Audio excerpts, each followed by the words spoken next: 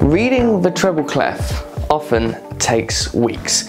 Now, that's not because it's particularly difficult, it's not really hard, it's just that most music books like to go step by step by step by step. And you might have a 30-page music book and you'll probably do maybe 2 pieces a week. So suddenly it's going to take you 15 weeks just to deal with what could just be learning the right hand. But in this video we are going to do it rapidly. We're going to learn 90% of the treble clef, probably in the space of about half an hour if you can put in the concentration to do it. So let's jump straight in. Imagine in your head right now a circle that's coloured in and it's got a horizontal line going through the middle of it. I'll show you this in a moment, but for now I just want you to visualise it. A circle with a horizontal line going through the middle. That's going to be our middle C. Next up, we've got a note just above it. It's going to be just to the right when I write it down, and that won't have a line through it. If you imagine the horizontal line of that middle C, this note here will be resting on top of it. Here's a helpful tip for you, and you'd be surprised some people miss this. You only have 7 notes to choose from on the piano. 7 letters, I should say. 7 letters from the alphabet, starting from A, working their way through to G. So we've got A, B, C, D, E, F, G, in case you didn't know your alphabet, and then it loops around again. So after G, you're back to A.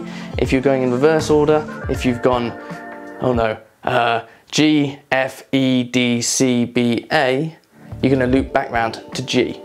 Those are the only notes, the only letters we have to deal with. So back to that C, the note up here, if you're going to go up, it's like you're reading through the alphabet. So from C, we've now hit D. I think it's about time I go to my desk. So it's gonna make a lot more sense if we just go and draw the thing.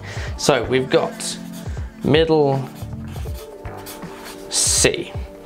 That looks like that circle which we mentioned before, with a line going through it. Then the note afterwards that I mentioned was D. So we had, so imagine we've got C, this is in a whole new section, and then just resting on the line as if it were to carry over is the note D.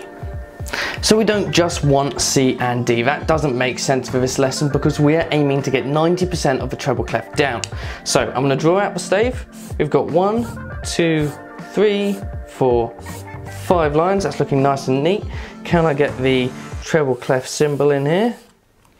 Yeah, that'll do the job. That'll do the job. Anyways, let's say we've got our middle C, and that's down there. That's where it'd be positioned. It's actually just below all 5 of the staves, and the line that's going through it basically represents one of these lines, and it's called a ledger line, if you want to remember that.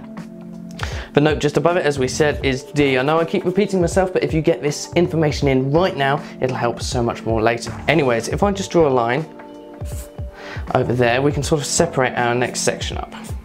So now we're going to learn every single note that would appear on the lines. And those notes are E, G, B, D, and F. And how are we going to remember those? We are going to remember them by using a mnemonic.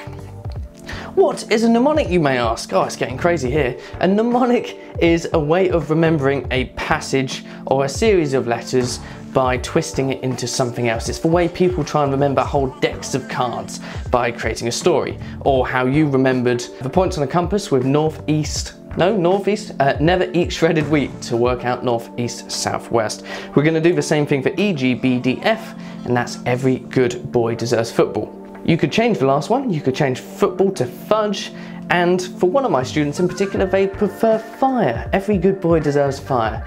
She's not a fan of us, guys. Anyways, so we've got the C and the D. Recognize that the C has got the horizontal line going through it. It's your main note to remember. The D is just the one above it, and then for every single note that follows the lines, we've got every good boy deserves football. Right, now we're going to go to the notes on the gaps, which means I've got to draw out another stave. So 1, 2, 3, 4, 5, and I almost drew a bass clef then, that wouldn't have made any sense. That's a better treble clef, nice. So I'm going to draw in the C and D from before, just so you've got a reference point. Hopefully that still looks clear enough. And we've got the line separating it. Now, if you remember, we've still got every good boy deserves football going through the lines, but now we're going to focus on the notes in the gaps. So let me just draw them in. We've got F, A, C, E, and hopefully you won't need a mnemonic for this one. That looks like I've drawn another line from the stave, but that's not, it's just face.